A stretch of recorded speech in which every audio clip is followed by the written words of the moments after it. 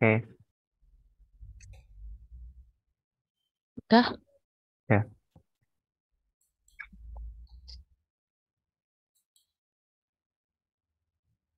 Ladies and gentlemen, welcome to visiting lecture today. For everyone who has entered the room, we're about to begin, so please have a seat and make yourself comfortable.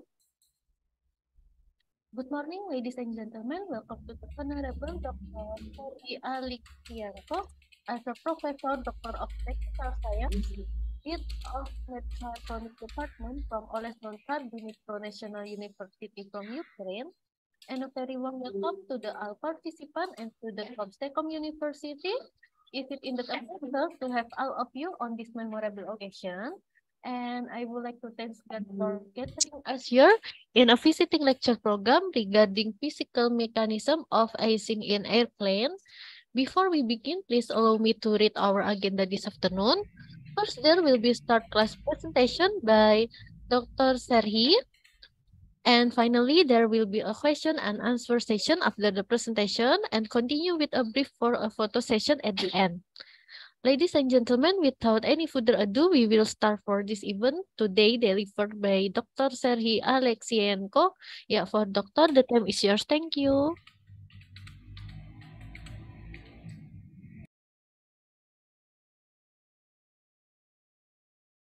So I have to share my screen again, yeah?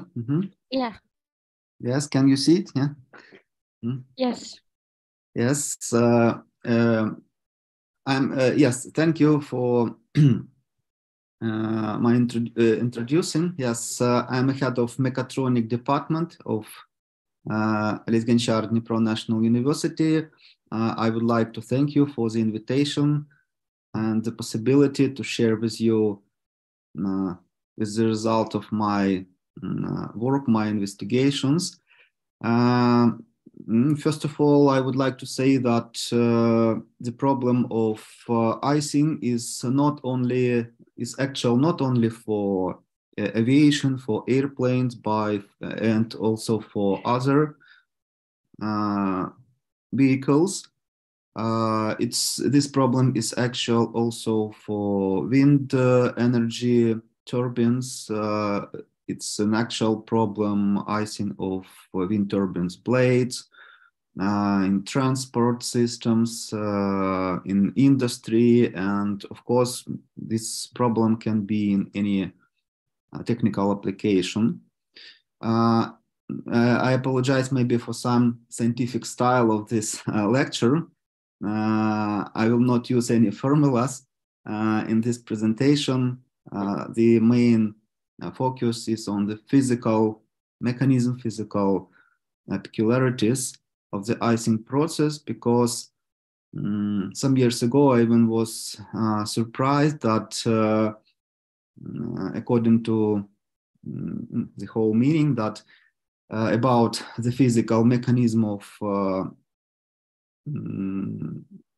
for instance, airplanes surfaces icing during the flight in severe meteorological conditions. The experiments shown that it's somewhat different. Yeah, this mechanism is different. So I think that this topic, this theme will be interesting for you as well. Okay.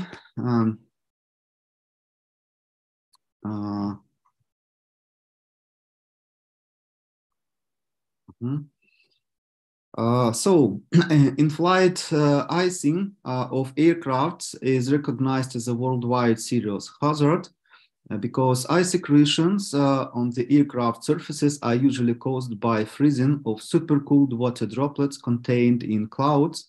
And these ice accretions on the leading edges of the wings, engine inlets, and other external elements of aircrafts destroy smooth airflow, produce higher dynamic performance degradation, and finally reduce the flight safety.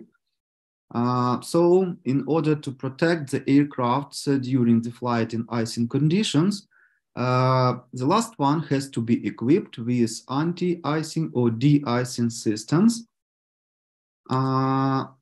According to standards, the next type of test data are used in designing of ice protection systems. It's natural icing flight taste data, tanker taste data. It's the kind of flight taste data, but using another airplane with spraying liquid before the tested plane. Also, it's data that can be obtained using icing tunnel, ground icing tunnel, and finally, using this data can be obtained using icing simulation analytical tools or icing codes. The last one allows to provide investigation in a wider parameter range and also to reduce the time and the cost of development process of anti-icing systems. Up to recent times, there has been developed a series of mathematical models, the most known LUICE, ANERA, TRAGEICE, and a lot of others.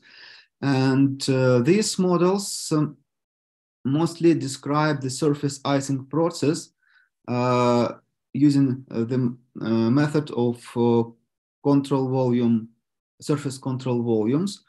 And this method is based on so-called Messenger approach.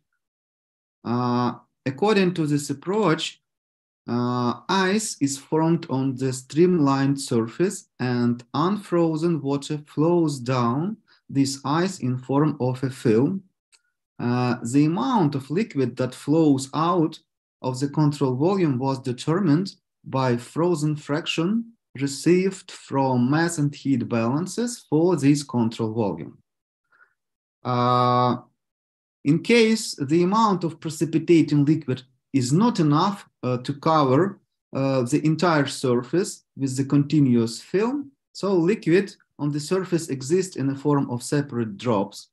These drops can grow, partially freeze, and after they reach some maximum height, they start to spread under the influence of aerodynamic forces. So this is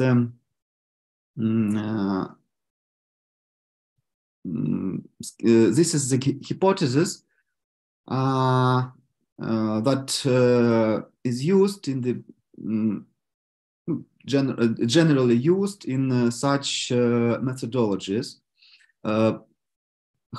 If we consider it more careful, we can notice that there is a certain contradiction in the heat balance for control volume, whether it's a film, drops, or maybe rivulets.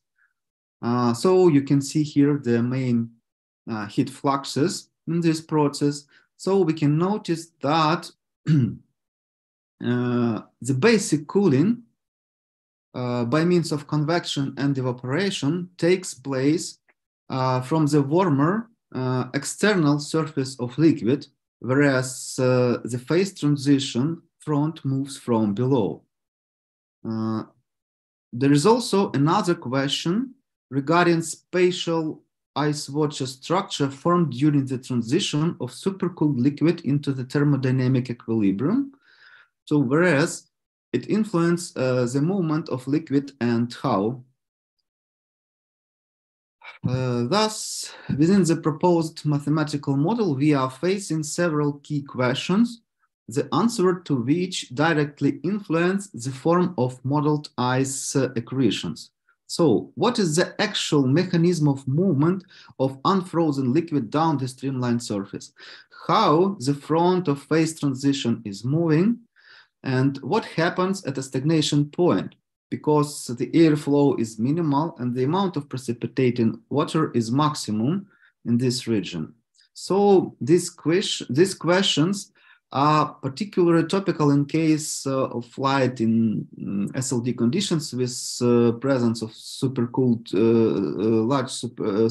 large droplets, because in these conditions liquid water content in the incoming flow is large, and understanding of water movement mechanism is especially important in this case. So the search for the answers was in the basis of the further experimental investigations. And some years ago, I took part of the Icing de-icing team of Technical University of Braunschweig, and we conducted some experiments. Generally, we conducted 3 series of experiments. The first one about the general structure of icing accretions on the streamlined surfaces.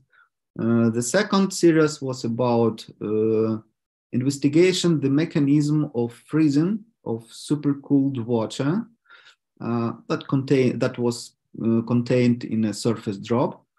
And the third one was about the investigation of the process of interaction of incoming supercooled water droplets with streamlined surface, with icing streamlined surface. The experimental facility that we used, so that was an open type wind tunnel with the test section with sizes 0.45 per 0.45 meters with, and it was equipped with Eiffel type chamber. The facility was also equipped with spray system and was fully housed into thermal insulated chamber with internal dimensions of 3 per 3 per 8 meters. The specimen was an aluminum NACA 0015 profile with 0.3 meter long cord. With just one nozzle working, it was possible to get good photographic data of icing process. The diameter of the droplets were determined visually from these photo images. The icing process was recorded with a high-speed camera. That camera was equipped with a micro lens. So 1 square millimeter of actual size corresponded to 250 pixels. So this allowed us to analyze a generated video image and monitor the behavior of droplets with the size of 20 micrometers and more. So on this slide, you can see the experimental parameters. On this slide, so the results of our experiments, we can see how the supercooled surface drop is freezing. So this is a spontaneous freezing of supercooled water droplet. It was settled on the cold aluminum plate, and we can see how this preliminary structure with milky white color appears.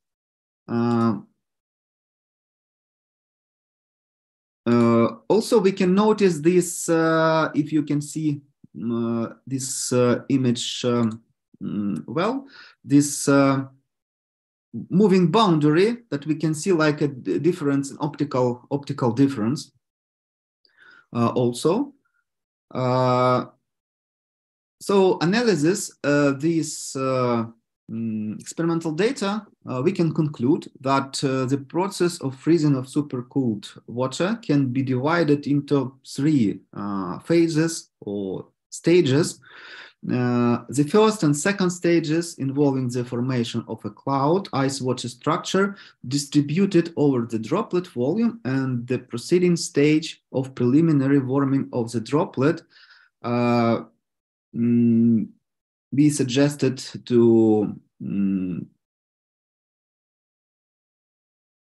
take into account this preliminary phase because we didn't see any information about that in some previous investigations or scientific articles, so we noticed it. Yes, this process, the time of this process was about 0.035 seconds in the condition of our experiment, And the second stage was, the third stage was water droplet freezing from the side of this cold aluminum plate with a clearly distinguished interface boundary, and the time or the duration of this process was about 3 seconds. Next slide shows firstly the observation of the process of interaction in common droplet with streamlined surface with positive temperatures, so without any freezing. We combined photographic data that we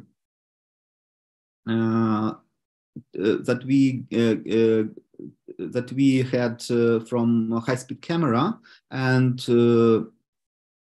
had some like video images, but zoomed and slowed down. That's why we can observe and to find some interesting some interesting behavior of droplets, and to analyze the physical peculiarities of this process. So if we scale up and slow down the image, we can see that the liquid in the stagnation point is moving down the surface due to, so analyzing this data, splashing or jumping, so-called, movement of droplets on the surface during the merger due to the kinetic energy of incoming drop. We can see how splashes jump away from the streamlined surface to a certain distance. We can see it here on these images, and more slowly here. After that, on one hand, they lose their kinetic energy, and on the other hand, they get into the area of higher air velocity and are caught and carried away by the external flow. During the direct hit of the droplet to the surface drop, the amount of splashed liquid may be even bigger than the amount of liquid that the droplet itself contains. That is why, over time, the volume of liquid on the surface does not increase, the film fails to form, and separate surface drops appear instead. On some distance from stagnation line in this region, liquid on the surface is moving as follows. A droplet from the external flow hits the surface drop and brings it into motion by its kinetic energy, splashing partially and forming so-called cascades or streamlet of moving liquid. Losing a significant volume of water with splashing or separating drops, such a cascade stops downstream and takes the shape of a surface drop again. A separate, so here we can see this one or event with one or splashing or interaction with one incoming droplet. And analyzing this data, we can propose to divide this process into 3 phases. The first one is a collapse that takes time less than 2 per 10 to the power of -6 seconds. The second phase is expansion of this so-called pancake and an intensive splashing before the completion of expansion, with the time around 2 per 10 to the power of -4 seconds. And the third stage is contraction, so liquid tightens and takes the shape of surface drop. The time of this process is around 4 per 10 to the power of -3 seconds. During its deformation, a droplet can merge with other surface drop. Such an interaction mechanism explains the reason why the liquid exists on the surface in the form of a separate drops located at a considerable distance from one another. Next experiments were conducted at negative temperatures, and on this slide we can see, or we can observe, the icing process evolution at the initial stage. So we had a clean streamlined surface, and the first how this physics in this first time. So we can see these separate ice, so-called hillocks, so surface drops. They formed, which formed on the surface of the wing. They freeze on the side of a wing surface with the negative temperature, as the heat conductivity at this point, at this moment, is the most significant. We can notice that their behavior is considerably different from the one that we can observe at positive temperatures. They are more resilient, do not spread like pancakes. Then, over time, we can see it in this image. A number of frozen drops is increasing. They cover the entire surface and grow in size. The liquid starts moving down this surface. You can see it here. This surface downstream from the frontal part of the airfoil. In order to better understanding of the process, I prepared some schematic images here, so we can see this initial surface drops. Then they are growing, and some drops are freezing. Some drops in the area of stagnation point are big enough for deforming or spreading, and there is enough water in the area of stagnation point for filling all spaces between ice hills.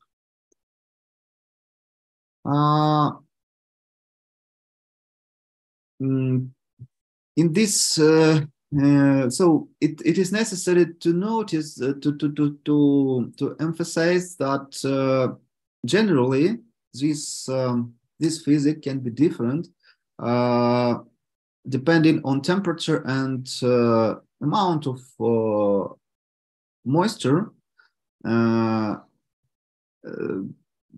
So if so at a rather low environmental temperature and water content, unfrozen water does not reach the end of this original hilly surface.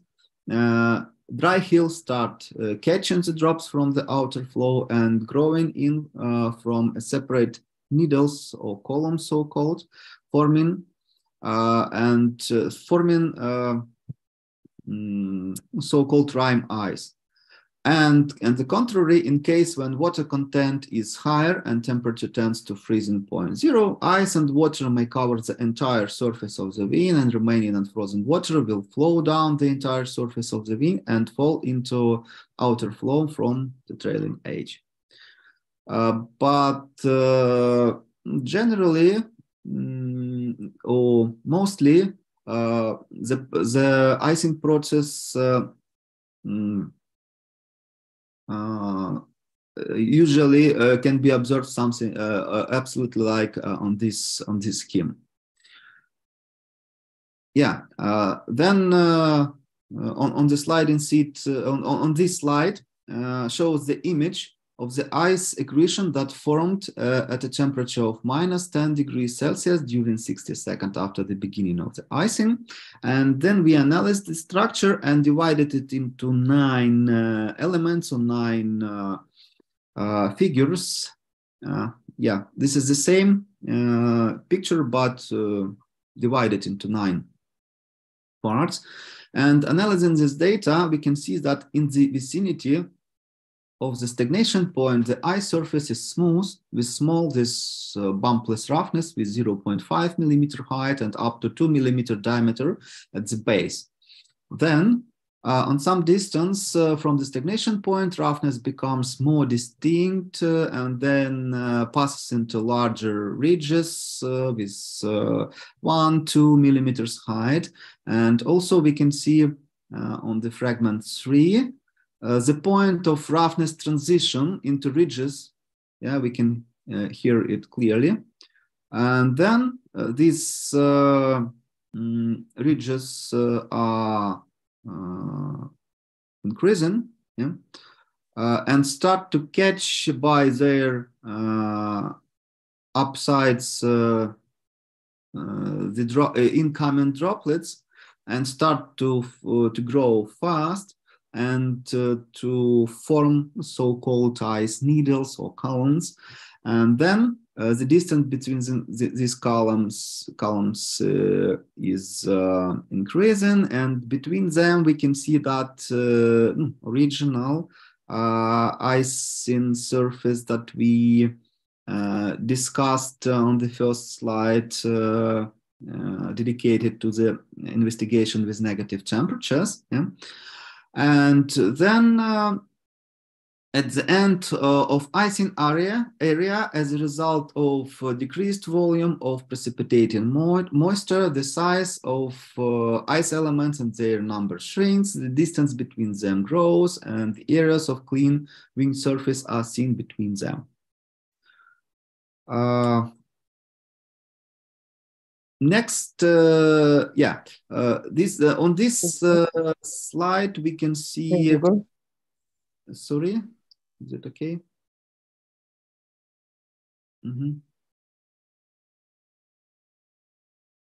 Is it okay with the connection? Yes, can you hear me? Yes. Thank you. Yes.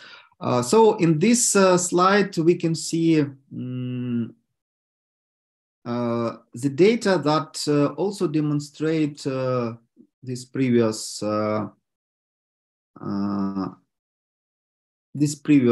investigation so what is the inner mechanism of the interaction in this area, and this area. So this is images or the result that was obtained for negative temperature, -10, -15 degrees Celsius. So at the stagnation point, the surface is relatively smooth. Then smooth zone ice water surface becomes more bumpy. Then transition point, so bumps become more pointed. Unfrozen water between them exists, but it does not move along the surface. And rough zone, so bumps are sharp and large, becoming the size of the columns. Unfrozen water between them is almost non-existent. Next slide. So I tried to discover how the structure is changing with time. Unfortunately, we didn't receive data for the wide range of parameters. However, available data for -10 degrees for 20th and 60th seconds allow to presume that generally the structure does not change considerably. Together with this, roughness becomes slightly more distinct. So we can see it on this slide, in these images. The following group of slides demonstrates interaction of incoming droplets with icing surface in stagnation point region at different temperatures. So here, and on the next series of slides, the video below shows more detail and slower the interaction with one drop. So this is the separate event on interaction with one droplet. And also schematic images given for better understanding. So we can see that at relatively small negative temperatures, icing surface in the stagnation region is characterized by ice ridges with water in form of so-called puddles between them. Flow rate is small in the stagnation area, and the main mechanism of water movement on the surface is splashing and jumping. Obviously, the conclusion can be made that the growth of ice and freezing of liquid occurs because of a more significant cooling of the ice on the tops of these ridges, so-called, since the speed of the coming flow and correspondingly the convection heat transfer is higher there. At lower temperatures, in our case, it was -5 degrees Celsius. It's visible that the tops are hard, so ice pumps become considerably larger. Unfrozen liquid is in the dips between them, which starts moving when the drop hits the puddle, and the amount of splashing water is even bigger. than that contained in their drop. Apparently, icing takes place in bumps and in the dips from the side of the ice, just like in the previous case. When the incoming droplet directly hits the bump, it is simply splashed, partially remaining and freezing on the bump. At -10, bigger amount of incoming water freezes, respectively smaller amount of it is splashed. We can observe that during collision, the drops is first flattened out, spreads about, splashing out partially. Then it gathers or tightens, forming a surface drop. At lower temperatures, in our case, it was -20. Incoming droplets takes place even faster. Sometimes the drop freezes to the base even without splashing. So we can see this event even without splashing in this video.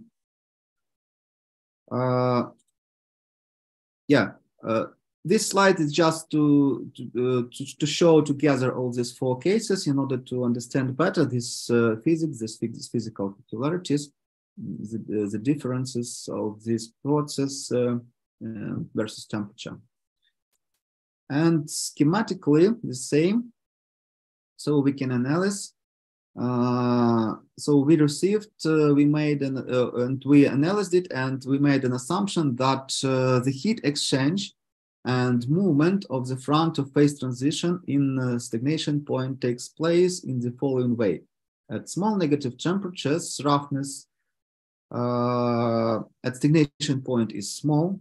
This is due to the fact that convective heat exchange in this case is not so intensive. There is a lot of unfrozen water splashes. That's why ridges draw not so intensively. At lower temperatures, in our case it was -5. So these ridges start growing more actively. Cooling of tops is more intensive. Roughness is increasing. Water is in cavities between the ridges. Then, in case of further decrease in temperatures, in -10, -15, the share of frozen water rises, so there is less water left, and it is mainly part of water from drop that splashes, and the precipitated water freezes faster. And this, in case -20, it freezes almost instantly without even splashing, whereas roughness decreases. We can also make a conclusion that at the entire range of temperatures in the region of stagnation point, water is moving on the surface only by means of splashing and jumping. Film of streamlets are not registered. Next slides start to the group of results of investigation in some distance from stagnation point.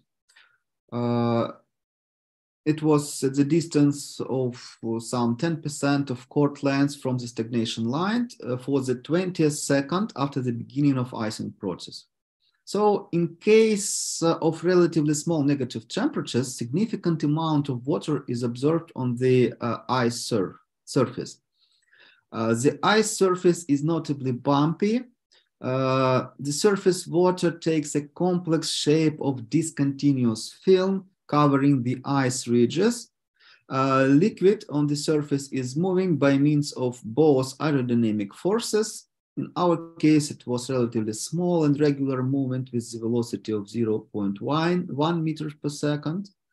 And the droplets coming from the outer flow, so fast local movement with addition of water from a droplet with the velocity about 1 meter per second, as well as by means of splashing and jumping of liquid with the velocity about from 5 till 20 meters per second. So we can see this regular slow movement.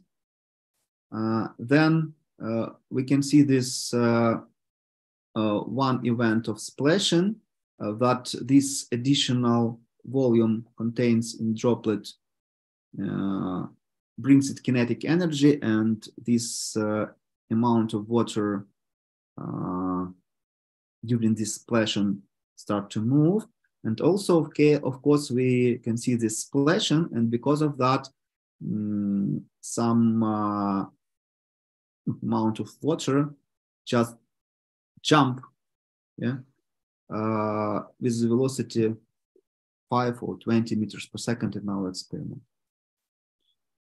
Then with minus 5 degrees Celsius, the stagnation, the situation is similar. Bumps become a little larger. A little less of unfrozen liquid is left. In case of decrease in temperature up to minus 10 in our experiment, ice roughness becomes more significant. There is less liquid on the surface, and its movement is hampered under the action of aerodynamic forces. And with the further decline in environmental temperature, the amount of unfrozen water is reduced. Water no longer moves under the action of aerodynamic forces. Separate bumps are growing. They catch drops from the flow and become the basis for a further formation of this large number of ice needles that we observed on the general when we observe this general structure of ice of this the structure of ice accretions on the streamlined surface. On the next slide, also I collected these 4 cases in one place, just in order to understand better this physics, how it changes with the temperature, and also the schematic image. So it is necessary to say that in some distance from stagnation area, a transition from a relatively smooth icy surface to a more bumpy one can be observed, and further transition to the structure consisting from separate icy elements in the form of needles or columns is also visible. So the main conclusions that can be made as a result, in order to answer the questions about that we said before, or in the first part of the presentation. So the freezing process of the surface liquid proceeds in 2 stages. A relatively fast formation of ice water structure, presumably in the bounce droplets after interaction with the streamlined surface, and also in the holes between the ice hills, and slower, complete freezing from the side of the already existing ice on the surface of the hills at the bottom of the puddles. And these hills play the role of cold bridges in the process of heat exchange, and schematically it is shown in this slide. And the next thing is liquid on the surface is moving by means of both aerodynamic forces, relatively slow and regular movement, and the droplets coming from the outer flow, fast local movement with additional water from a droplet, as well as by means of splashing and jumping of liquid.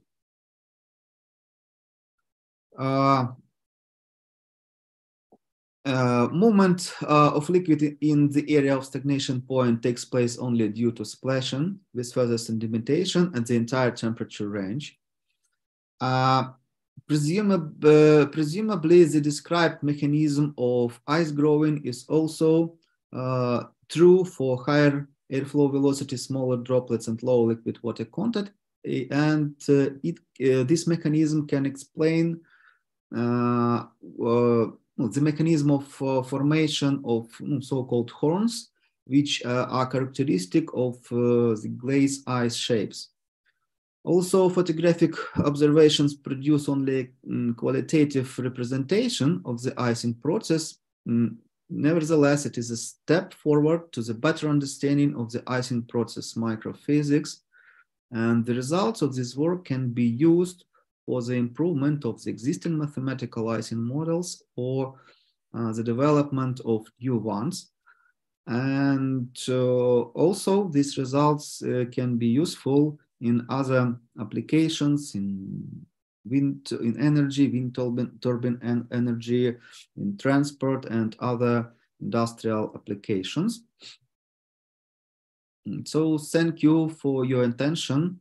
Maybe you will have some questions about that.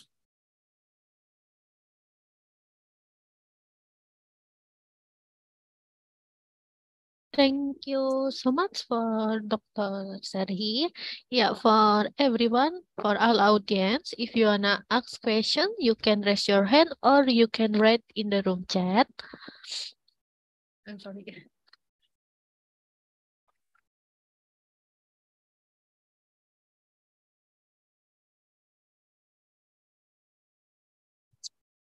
Okay, for first question, we have audience from the YouTube, from Miss Diarami. When and what time actually the procedure for the physical mechanism on the aeroplane working? Is it on the storage station of the airplane or when flying on the air? I'm ready, read in the room chat.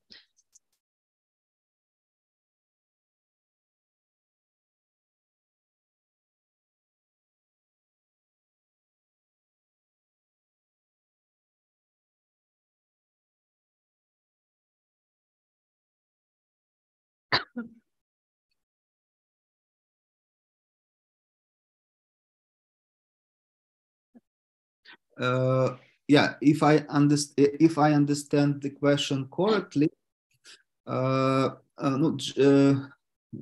directly the parameters of our experiment, they correspond to the flying.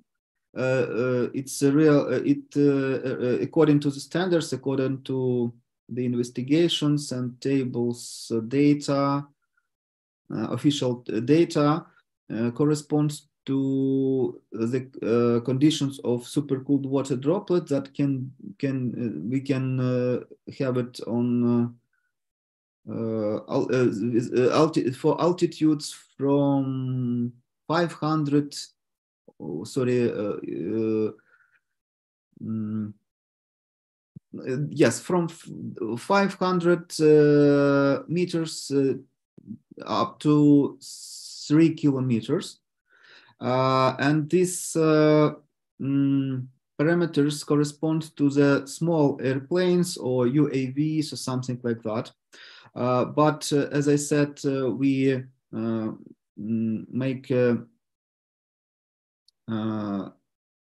we presume that this mechanism will be also true for higher velocity and lower liquid water content. So it can be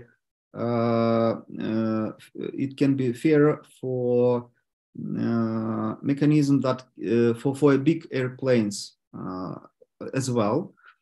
And of course, these experiments were conducted at ground conditions in a wind tunnel. Yeah, there are some peculiarities, maybe some different from natural icing tests, but nevertheless, it can be relevant. Okay, thank you for answering. And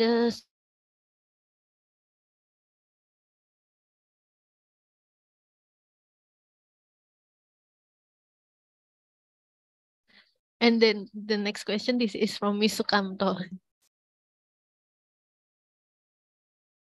Yes, you are absolutely right. That it's also very actual problem, icing of engine inlets and carburetor icing. This result also can be fair for this situation as well, but in this sense, carburetor can be iced even with positive temperatures +5 and even +10 because of aerodynamic peculiarities of the flow. The temperature inside of the carburetor can be lower than environmental temperature. So it's an actual problem. And maybe the mechanism of icing, of deposition of liquid is a little bit different than in this presentation. And another mathematical model has to be used in this case. But it is a little bit out from the topic of this presentation. This is the next step, mathematical modeling. Okay, thank you. I think very clear answer from Professor. Maybe for our audience, if you wanna ask question again, we can wait. Wait.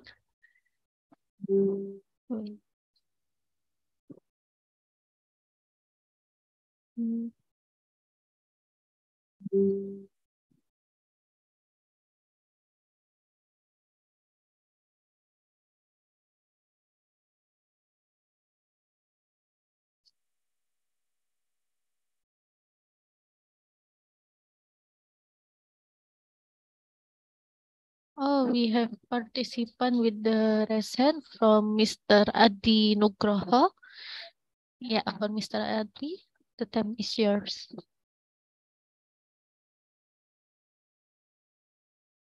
I would like to ask about the icing problem. Icing problem in the sensor of airplane, because I see on the film on the documentary air crash investigation from National Geographic. There is a problem usually on the pitot table, a pitot tube on the sensor for the sensor for the altimeter and the speed of airplane, and how to de-ice the part of this small part on the pitot tube of the airplane.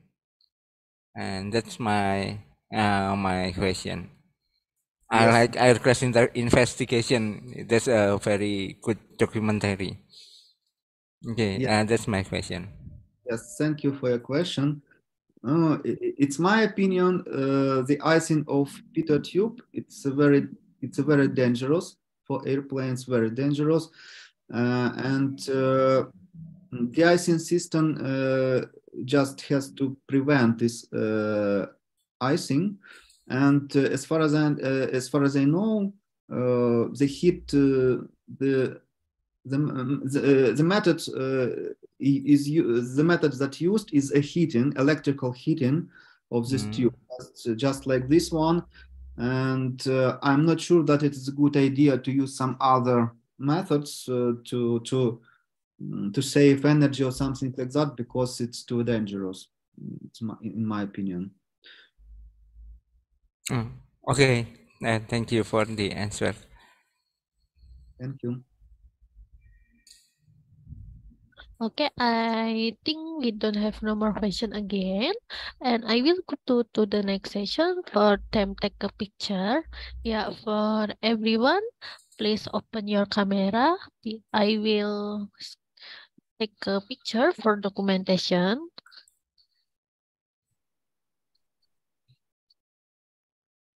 Ya, bagi para peserta bisa dihidupkan kameranya terlebih dahulu untuk mengambil gambar bersama.